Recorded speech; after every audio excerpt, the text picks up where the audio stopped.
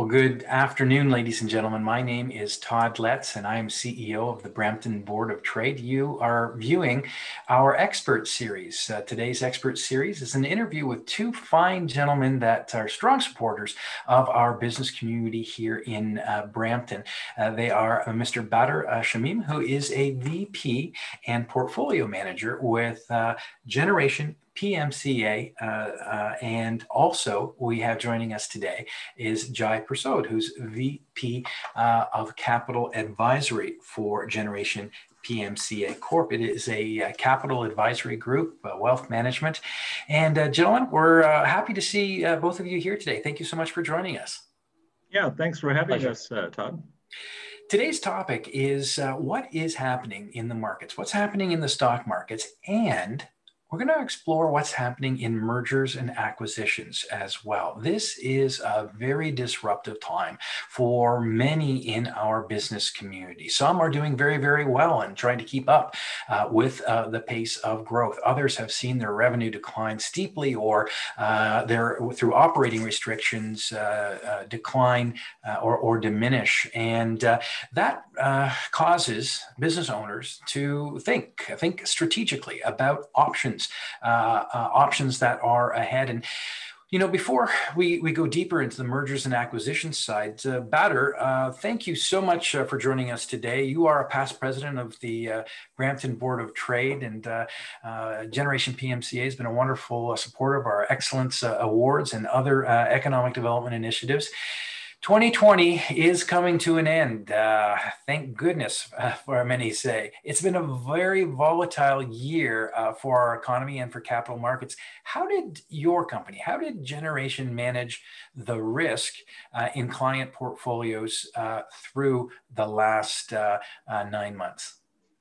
Yeah, thanks for giving us the opportunity to provide an update to Brampton Board of Trade members, as well as our audience, Todd. Since our Director of Research, RJ Steinhoff, last appeared on your expert series in early May. So you may recall RJ talking about some of our risk management tools that we use at Generation to decide whether it's a good time to be aggressive or whether it's a good time to be defensive. And so we started the year on a defensive note, given the elevated market valuations in late 2019. So when COVID hit the economy and caused a contraction in both the economy and a market correction in February and March, luckily our portfolios and investment holdings were not impacted as severely as the general market because of that defensive posturing. COVID obviously then forced both the workforce as well as general public to adopt more online internet technology type of solutions to go about and maintain functioning. And that also resulted in money being piled up in technology sector names from an investment standpoint. I think technology was already sort of in vogue throughout 2019, but what COVID did was it supercharged its value expansion. So at one point in time, the big five technology names, i.e. Facebook, Amazon, Alphabet, and Google, they were worth almost 48% of the Nasdaq's market valuation, and 24% of S&P 500. So we certainly. Go ahead. You were going to say something. Yeah, no, I'm just wondering. So with that position in the market, that magnitude, that critical mass of the top five, does that inherently make, now that COVID's hit, does that inherently make client portfolios more risky or less risky as a result? Because a lot of those companies are doing quite well. Right, exactly. And so, when the clients trust us with their savings and their investment planning, they're actually telling us to operate within certain risk parameters. So managing the positions in the portfolio on an ongoing basis, on a discretionary basis, is what we do as investment counselors and as portfolio managers. And so we kept a pretty close eye on the technology sector. And at one point in time, we did have 4 of those leading 5 technology names in our clients' asset mix. So we certainly benefited from the trend in the market and that sector rotation that took place in March, April. But then we started to take those positions off as the valuations in technology sector started nearing our estimates. Okay, good. And how about next year? How about next year? The composition of your portfolio. What looks best for you with 2021 coming up? So it's interesting. We were actually a little bit earlier, and it's kind of I'm almost seeing similarities between what we were seeing in late 2019 and how 2020 started off, and where we were going into late summer and early fall. We started to become defensive. Started to take some profits on the technology sector. And then all of a sudden, Pfizer, followed by Moderna and AstraZeneca, announced their success in vaccine prevention, COVID vaccine prevention testing. And since then, quite frankly, we're seeing yet another sector rotation.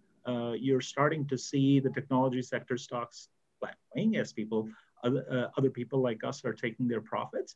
And you're seeing money flowing into more value-oriented cyclical sectors. So you're seeing a resurgence in the bank stocks. You're seeing a resurgence in the real estate stocks, in commodities, and oil and gas.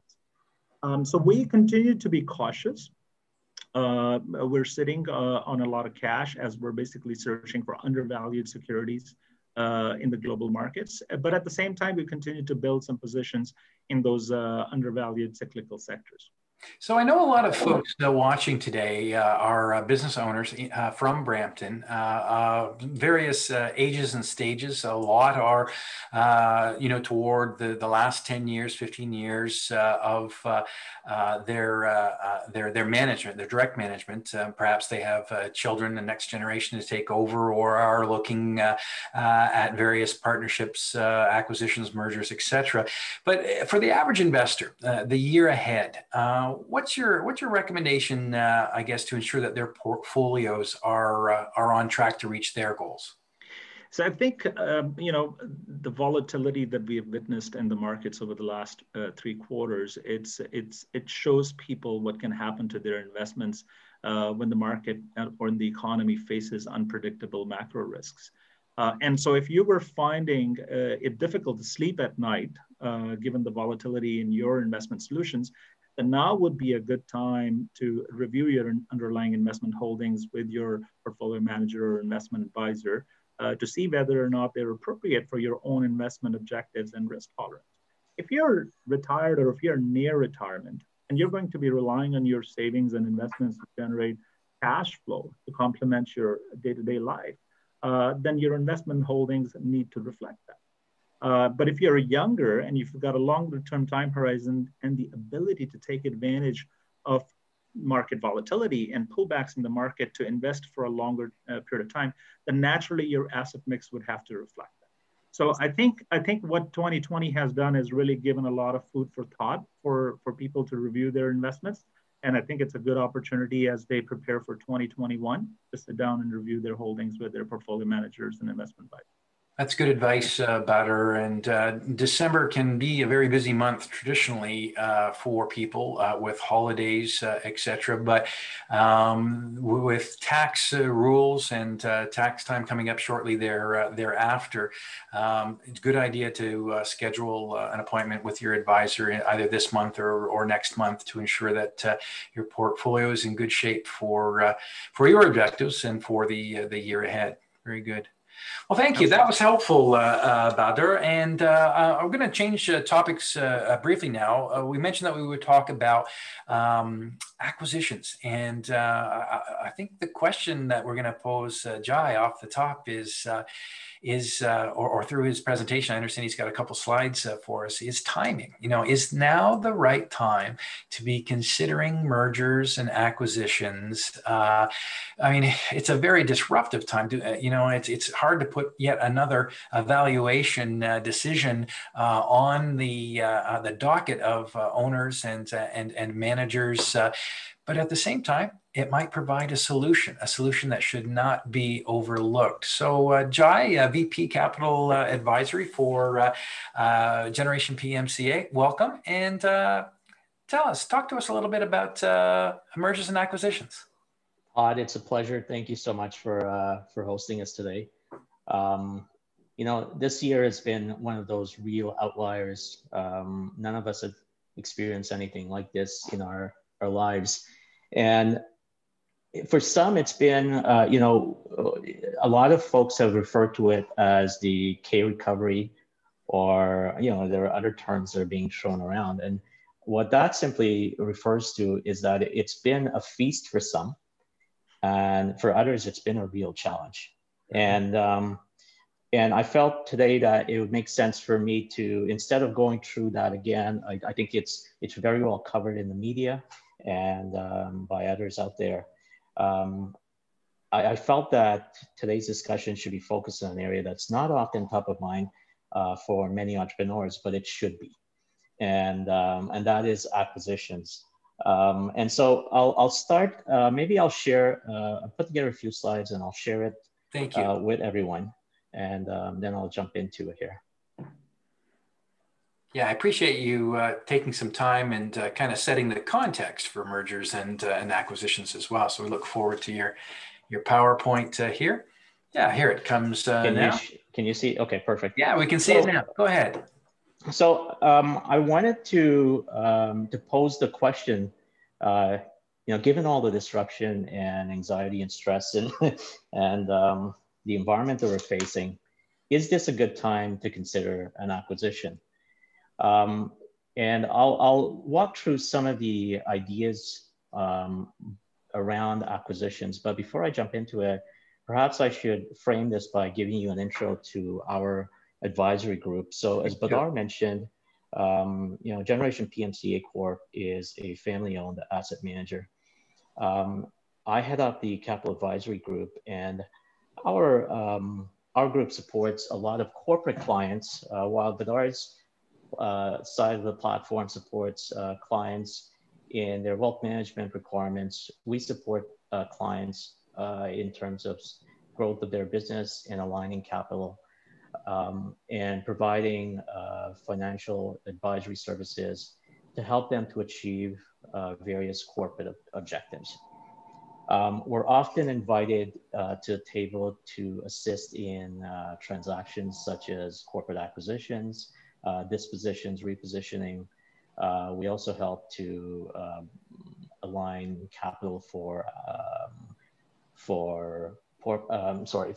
construction, for expansion projects, and other corporate working capital requirements. So let's get back to acquisitions. Is now a good time to consider acquisition? Acquisitions are often really an area that seems to overwhelm a lot of entrepreneurs. They're busy with their day-to-day management, and often the typical entrepreneur will only look at an acquisition if there's an opportunity that really stares them in the face. And they often ignore acquisitions as a tool to strengthen and really to provide some financial stability in their business. Sorry, I think I just, let's try this again. There. Yep. Yeah, so, it's very big. Go ahead. There are a couple of reasons why an acquisition is a great idea in this environment. Given that sort of K-shaped environment that we referenced, there are businesses that are really thriving this environment, and on the other end, there are businesses that are challenged. Acquisitions bring these avenues where you can support that business, and on both ends, really support the growth or strengthen a weak business in a challenging economic environment. So here I pointed a handful of different sort of key advantages that entrepreneurs should consider in today's environment. Acquisitions, traditionally, business owners seek to acquire other businesses as an avenue to drive growth. So revenue growth has traditionally been one of the single most common reason why someone will go out and do an acquisition. But aside from revenue growth, we think that there are a handful of other advantages that acquisitions bring. The first would be to strengthen your position. in certain sectors, as an entrepreneur, you often know who your competitors are. You know who the strong ones are, who the weaker ones are, and what their strengths are and how they compete with you. In an environment like this, where certain segments in certain sectors, you see businesses are challenged across the board. So it's not just a handful. Everyone's seeing the same challenges. Retail, restaurants is a good example. And one way to strengthen your position in some of those sectors is really to collaborate instead of competing. So look at the folks that you've been competing hard with for a long time. And those are, if it's a competitor that's also a board of trade member that you've gotten to know well and built a relationship over the years, now's the time to take advantage of that personal relationship. There may be an avenue for you to collaborate, whether it's through a merger of your businesses or a merger of services to bring your costs down. So that's one very key advantage. I touched on revenue growth. The other that's often not really sort of looked at as a key advantage is financial stability. Mm-hmm. Often business owners shy away from acquiring a slower growth business, but in an environment like this, where it becomes challenging to grow, it becomes challenging to access financing for growth, acquiring a slower growth competitor with a stronger balance sheet can give you a really good competitive advantage.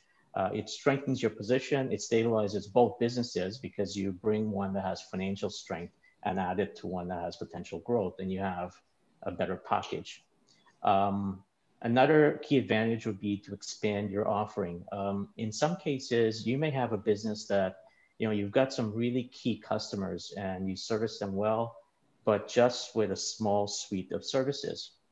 And in an environment where there are challenges, there may be avenues for you to acquire or merge with other companies that can expand that suite.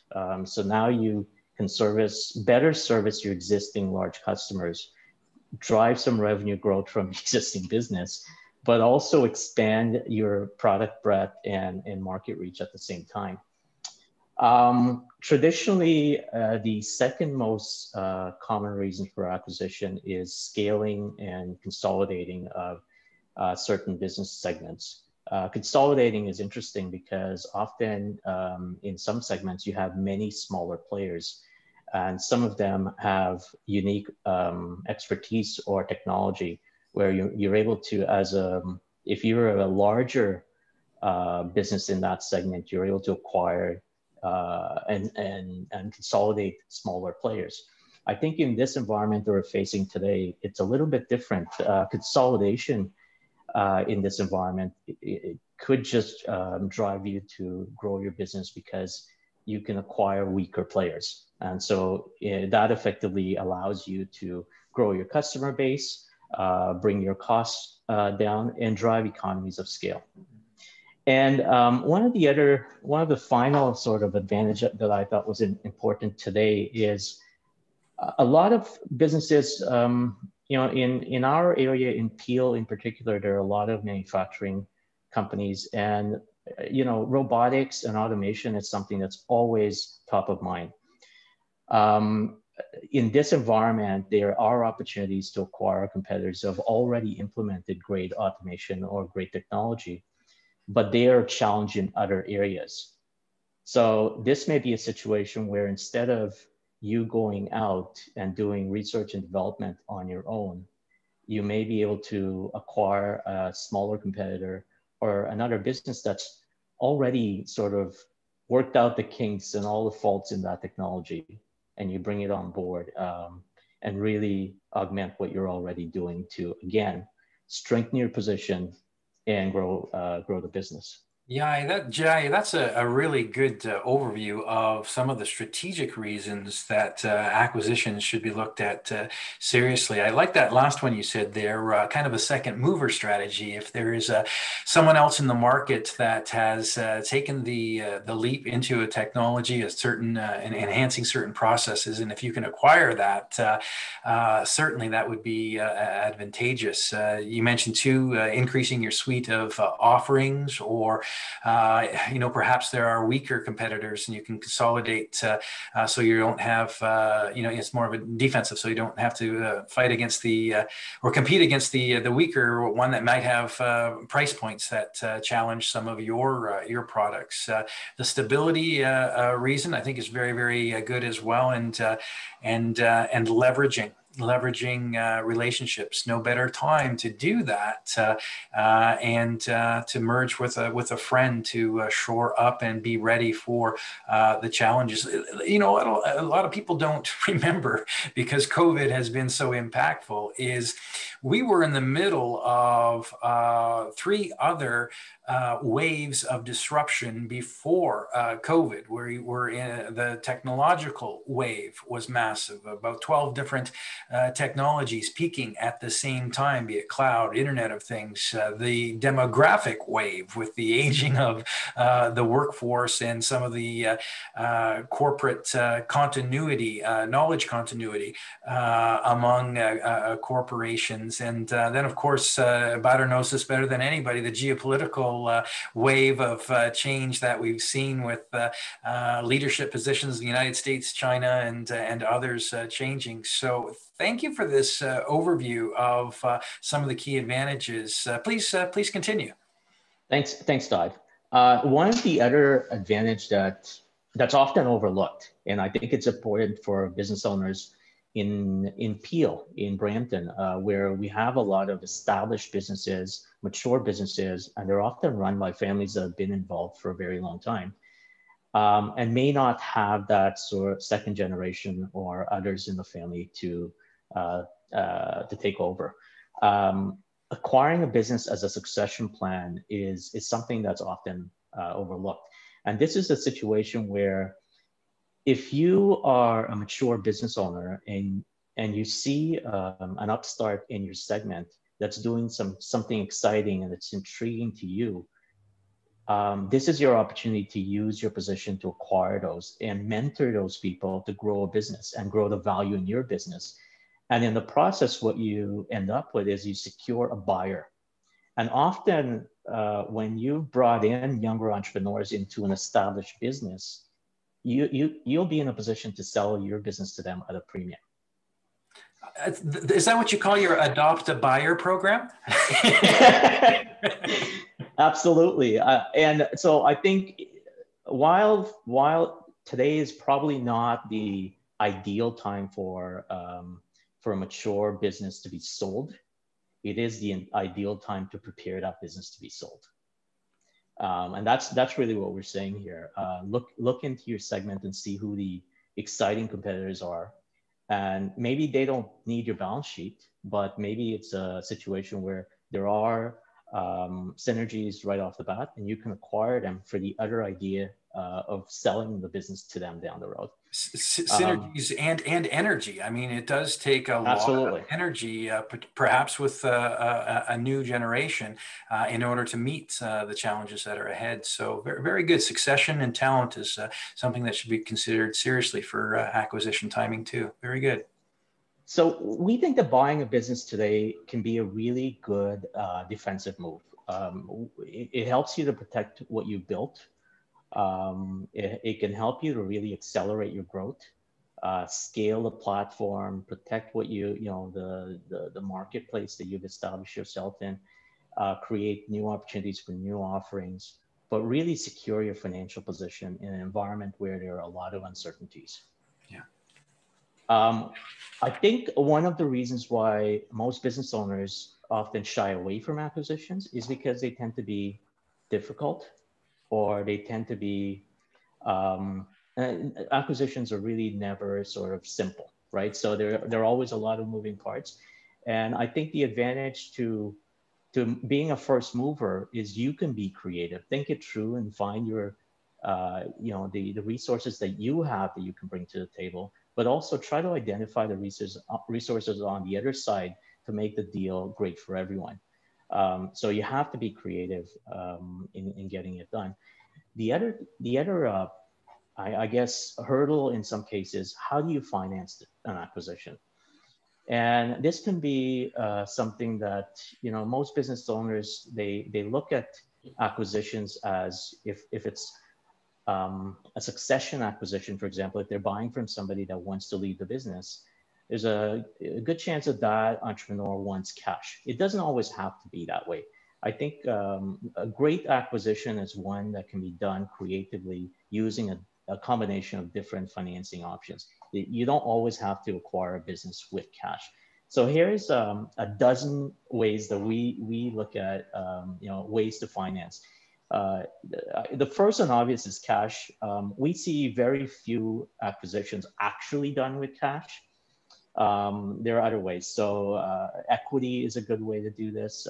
Earnouts, joint venture, asset-backed loans, mergers. I touched on mergers a lot in this presentation. I think in today's environment, this is one of the ways to acquire business through merging. Bank loans, issuing debt to debentures, preferred shares, vendor take-back financing. For larger businesses, there are some other options, seeking a private equity partner or leverage buyout partners. And in some cases, doing an equity share issue or an IPO into public markets. So depending on the size of the business, depending on the segment that you're in, there are many different ways to do these. And these are just the obvious ones. Yeah, Jai, that's a great menu to consider. Definitely number 3, you want to earn out before you burn out, right? And this is a very good menu. And I'm just looking at the headlines this week, and you're seeing lots of different merger and acquisition talk in the media, casinos in particular in the news today.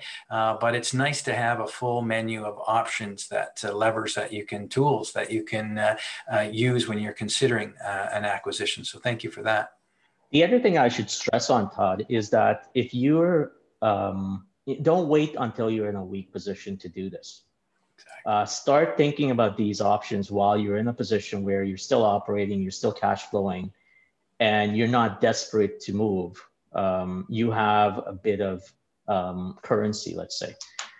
Because, I think a lot of folks out there are, especially professional investors, people are on the fence. They're looking for great deals. They're looking for distressed assets. But I think that there are other ways to get around those types of transactions. And it's really to be proactive and going out, looking at the community that you've built around you.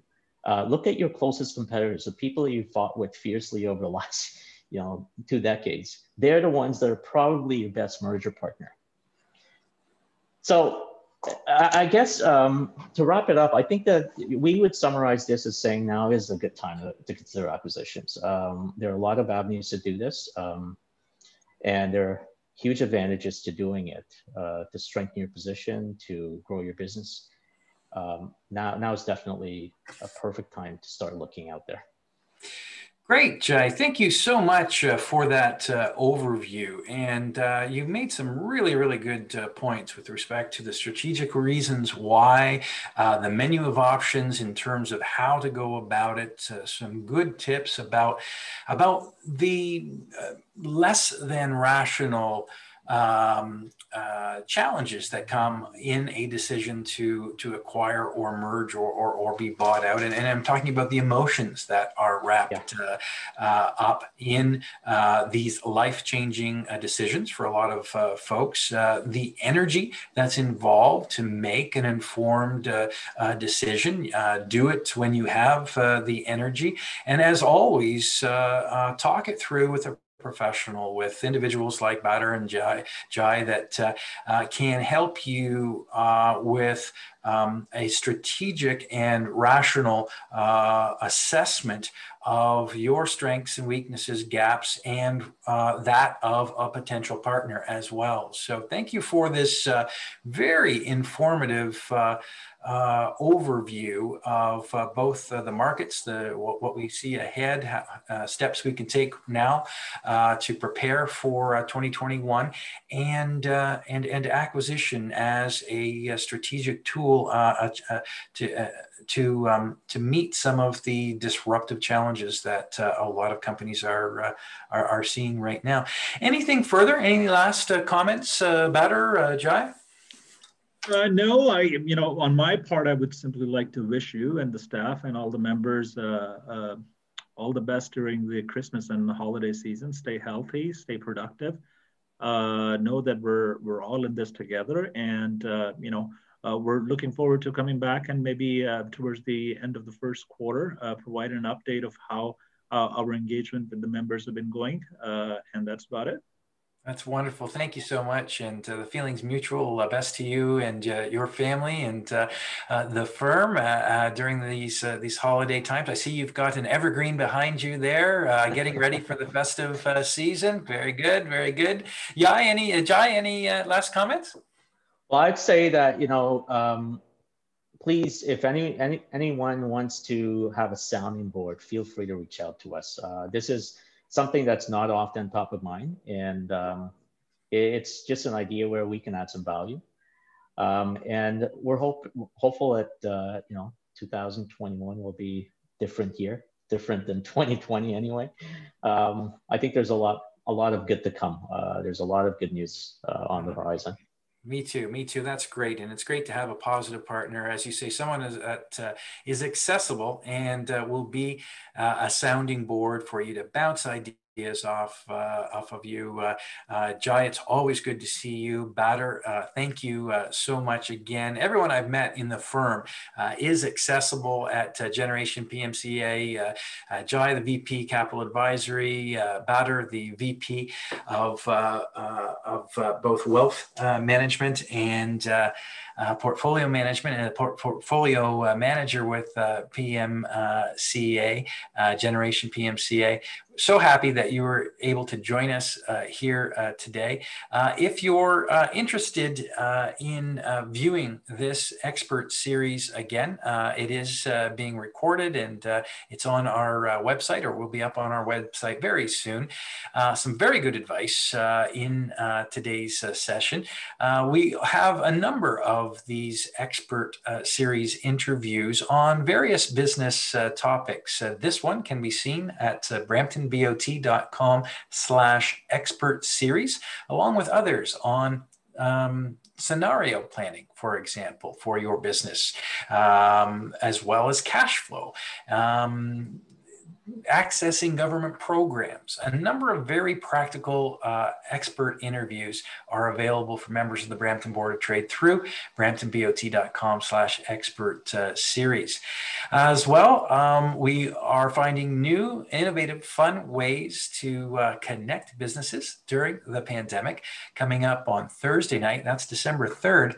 Those of you that are interested in international trade, it is our annual trade reception. We'll have a number of trade commissioners from a variety of countries, the States, Netherlands, Vietnam, etc. We'll also have a showcase on investment opportunities in Brampton, why Brampton remains and continues to be a wonderful place to invest in commercial, industrial, and real estate.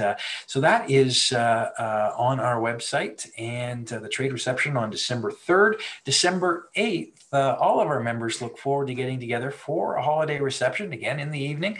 And I understand that Christy, our VP, has some fun caroling and cookie decorating and all that good stuff. It's a great opportunity. We use the Hop-In platform, one of the new technologies that we're using here, to do some one-on-one networking, some great plenary networking. I think the mayor is going to be there, councillors. It should be a really fun event on the evening of December 8th. If you're interested, if you're a manufacturer and you're interested in all things innovative, Industry 4.0, integrating new technologies, be sure to check out our Brampton Innovation Network. It meets at 8 o'clock on January 12th. That's right, folks.